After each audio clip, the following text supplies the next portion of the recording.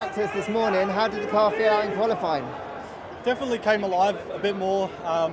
It's hard to read obviously just with one practice, but we weren't filled with too much confidence coming into quali.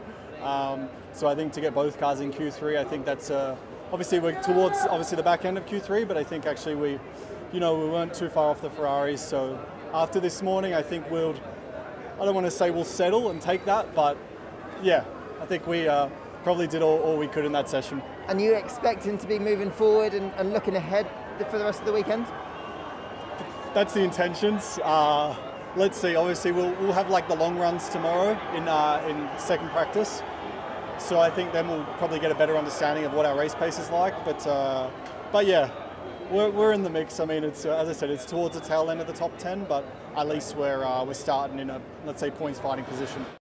And then did you not quite find some more time in the second time around?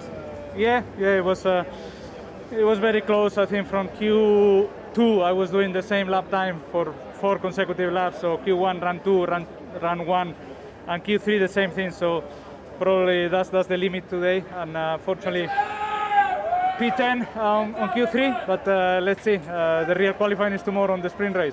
You've had such strong performances in sprint races this year. Does that give you optimism starting in the top 10? You can have a good day tomorrow?